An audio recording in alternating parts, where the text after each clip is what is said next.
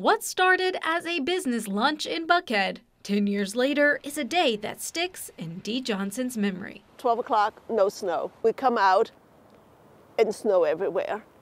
Snow everywhere. Snow everywhere, crippling commuters' chance at getting home. Johnson among the countless who spent hours navigating their way, finally reuniting with her daughter at a hotel at 3 a.m. thanks to a stranger's kindness. The woman was a Katrina survivor. She was a business visitor from New Orleans, Jessica, our angel. And she turned around and she said, "I have a suite and it's just me." For Dee and others, these are the moments that stand out now. People ran out of gas. Your family with small children walking along.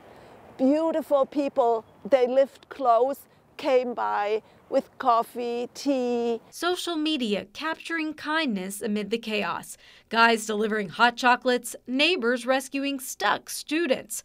10 years later, James Josie, head of GDOT's Hero Unit, remembers the good stuff too. We had a lot of folks that jumped into their four-wheelers or their bikes and whatnot that could navigate through the tight spaces and come out there and help us out. So that was great to see.